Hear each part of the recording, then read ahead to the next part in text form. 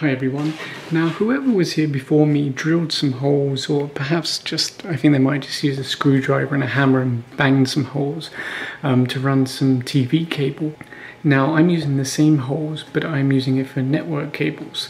So as you can see, it looks kind of messy. If I zoom in, you can see it's kind of rough and it doesn't look so great. So what my plan is to design a 3D printable insert basically, which will go inside the hole and then make a flange on the outside so it looks a bit neater. Now these cables run through a number of pieces of wood, so I actually have to create a few of the inserts, but they'll all be identical. So my plan is to remove all of the wires and then tidy the hole up using a drill bit like this, so just so I can get around a hole and a bit neater. And then I'll measure it to get our sizes for the 3D print. So I'll start by removing all the wires and trying to tidy up the hole. It might be difficult to get it neat, but as long as we get it a little bit better, it should be okay.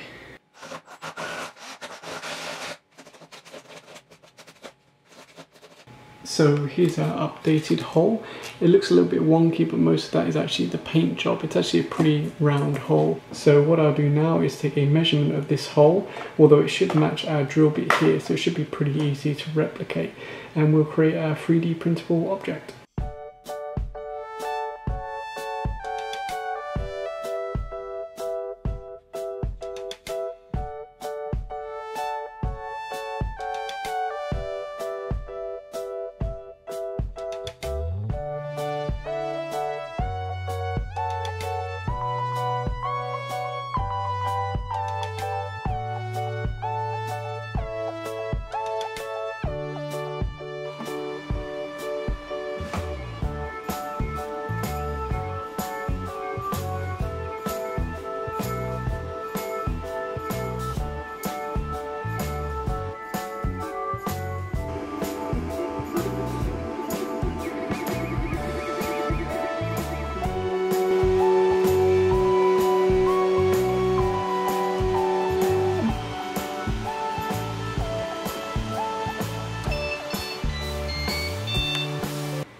So here's the finished piece. It's super basic and it prints really quick, like 10 minutes and it's printed.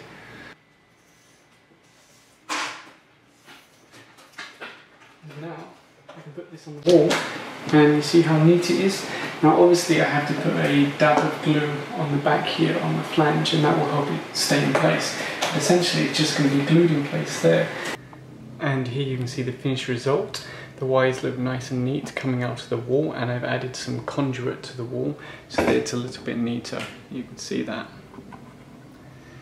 So I'm pretty happy with how this project's turned out. It looks much better than before, and it's a lot easier to get the cables through the wall compared to before. They would always get stuck.